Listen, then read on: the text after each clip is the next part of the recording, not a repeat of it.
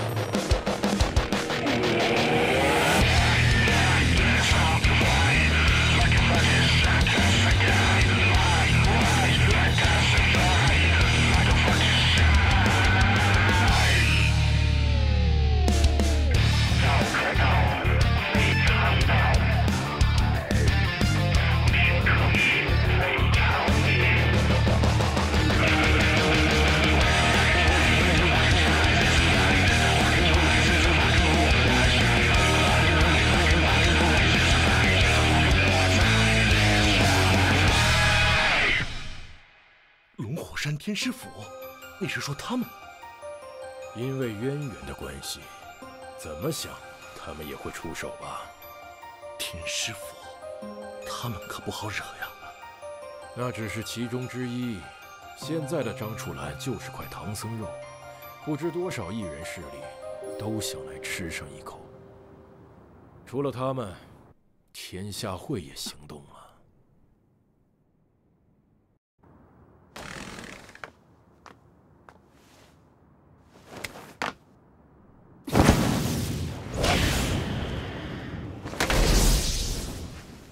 就是你吗？大半夜的，在学校里肆无忌惮、散发杀气的家伙。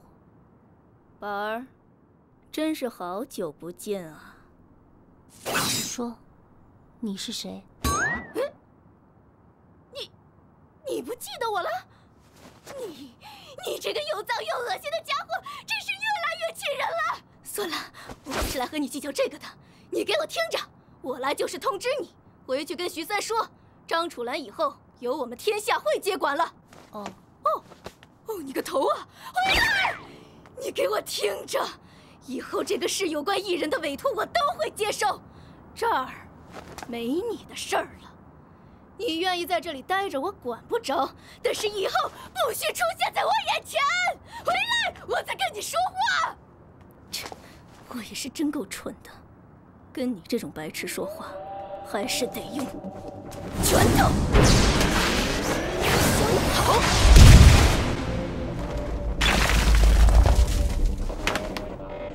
干什么？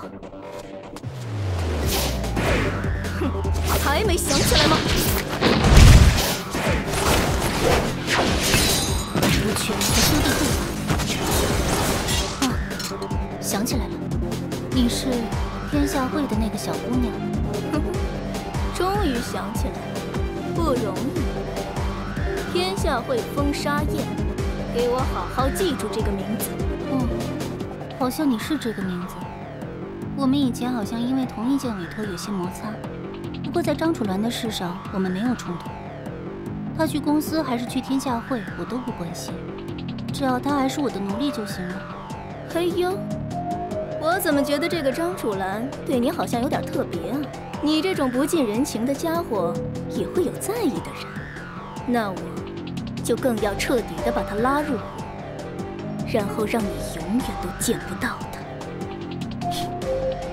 龟死尊北，遭死。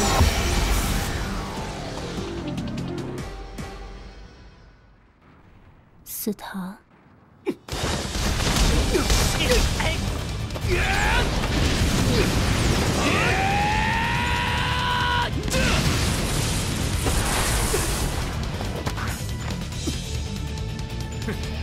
应该差不多了吧？小申叔，这个小子的程度您看明白了吧？他确实掌握了金光罩，是咱们天师府一脉，不会错了。你们退下，下面交给我。小师叔，这怎么能用得着您亲自动手呢？退下。师叔您，莫名其妙，这些天一直都这么莫名其妙，我都懒得问你们都是些谁了，随便，不就是想打架吗？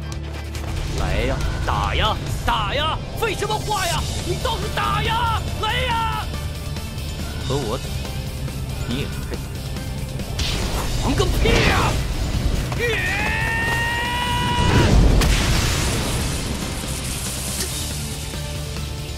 打不进去，这情况简直就像实体一样坚固。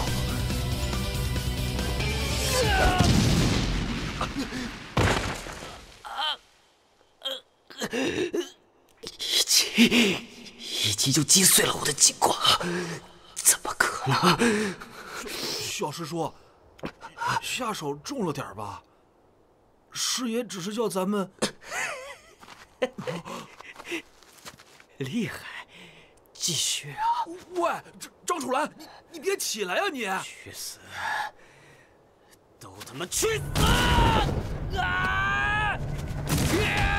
哇，这个家伙怎么突然变得好可怕呀？他妈给我去死！我说张楚岚，你玩什么命啊？艺人之间的切磋很平常的，你犯得着生这么大气吗？这家伙怎么突然跟疯了一样啊？给我去死！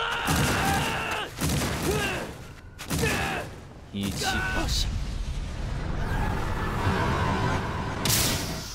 这下你应该都懂了吧？张锡林呢，从前一定是天师府的人，不过这个身份是假的，在天师府的记载里没有过张锡林。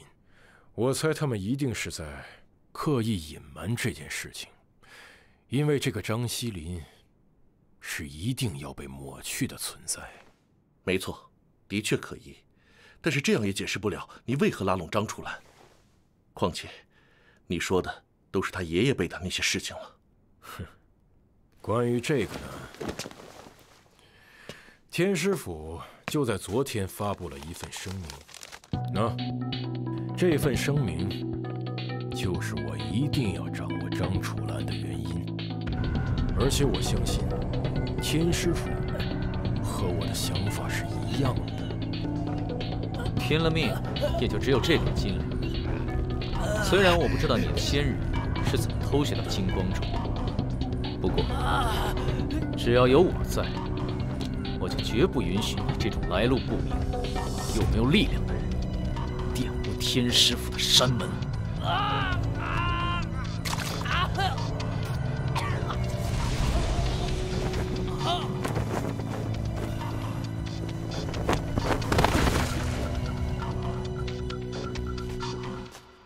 我们走，回龙虎山。啊，可是师爷不是让咱们请张楚岚？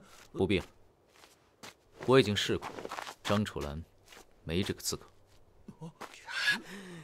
这还没完，谁说你可以走的？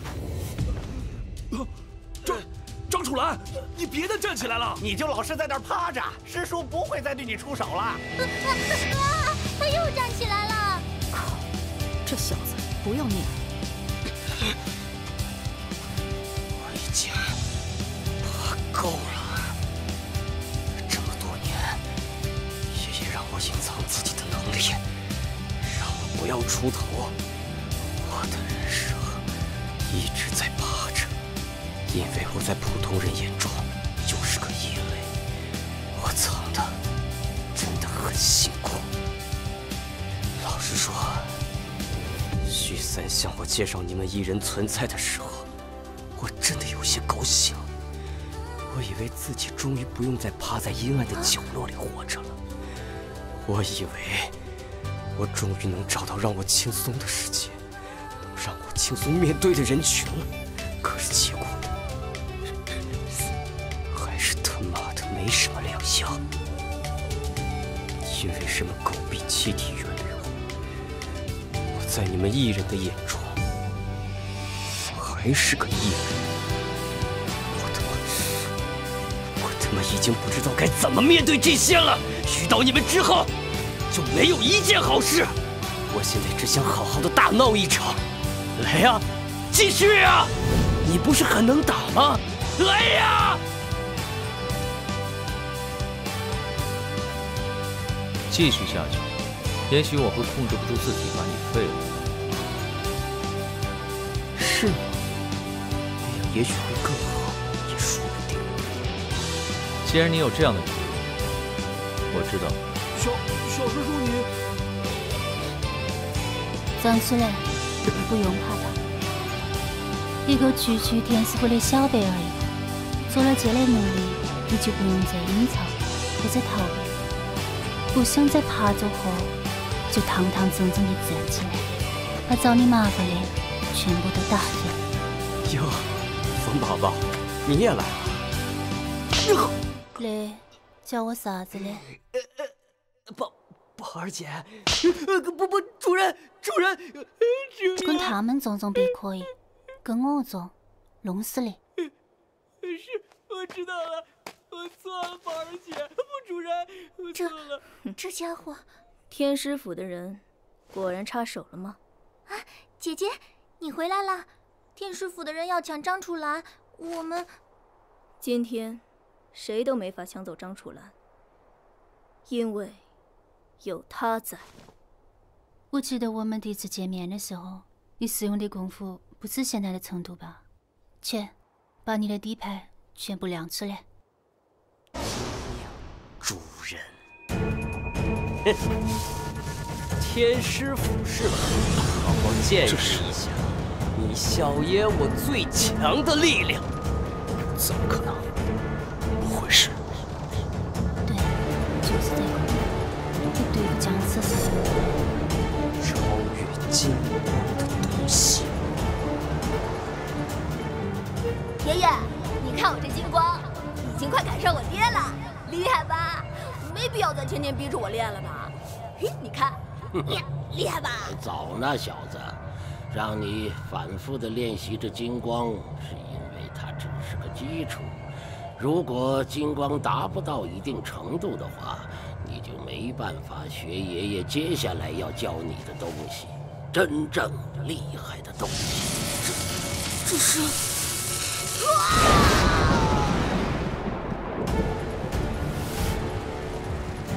这究竟是什么功夫？我的金光就像薄纸一样被撕碎了。第一次，人类来用它。这不是人类能掌握的力量吧？你的护体金光很强是吧？我来给你试试这个。金光都被人类蒸白色，误会错了，这是敌法，一气化形。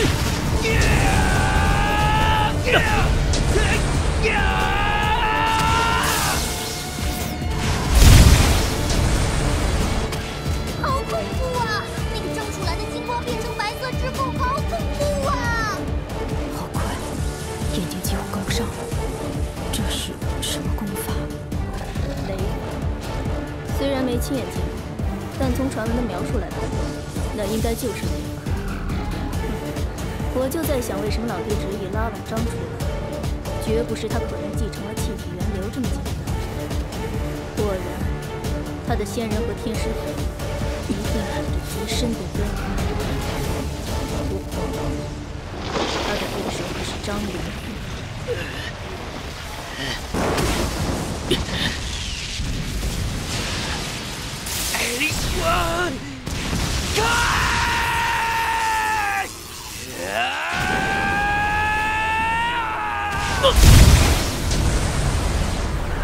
金光咒就算了，那个家伙怎么可能会雷法呀？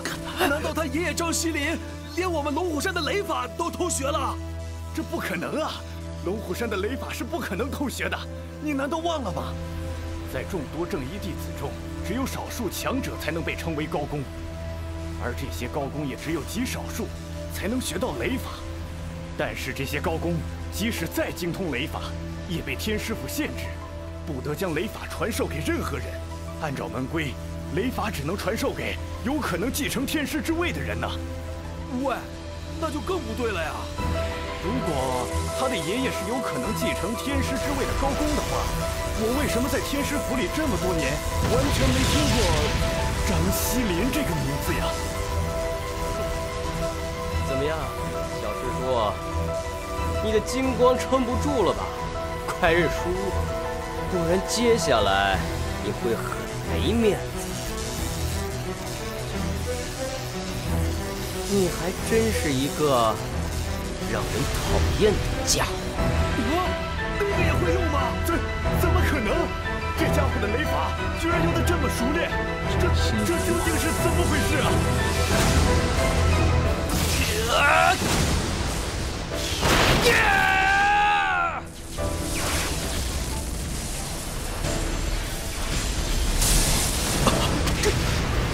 又是同样的功夫，这到底是怎么回事？不对，不一样，这是黑色的气。能掌握雷法，确实不简单。不过，我的这个雷法可是65代天师亲传的，你和我的程度差太多了。这回可真的撑不住了！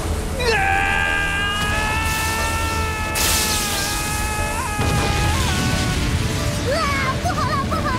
张楚岚要没命了！怎么办？怎么办？别慌，张楚岚的确挡不住那个黑气，不过别忘了，还有他呢。叫啥子叫？之前不是说了没？有节奏的人。那个啥子小师傅打狗要看主人，你再要继续的话，我就是你的对手。搞什么鬼啊？神秘兮兮的。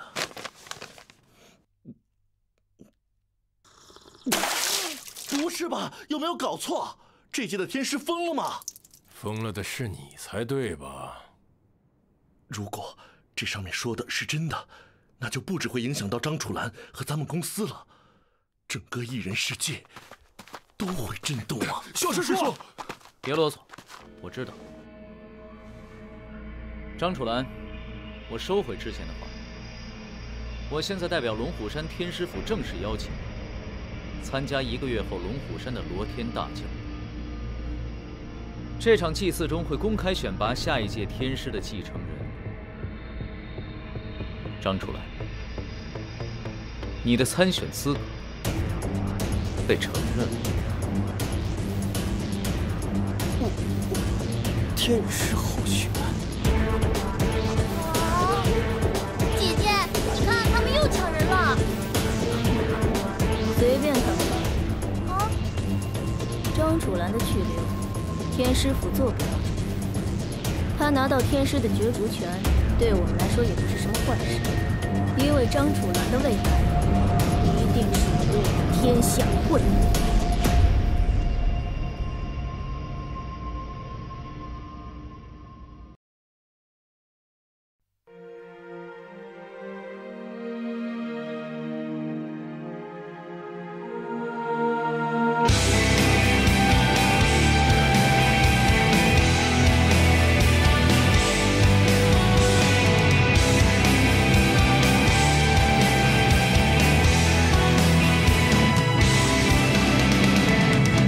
上了双眼，有一种怀念正在涌现。如今何处的你，会为了些什么在哭泣？时间之海永在流逝，冲淡了所有过去，冲淡了记忆。岁月之沙永在流逝，带走了过去，带走了所有记忆。每一天每一天里日出的时刻，迎接着新的一天，却又不知有何种心情。每一刻每一刻里轮回的时空，不知疲倦的自己，在探寻生存的意义。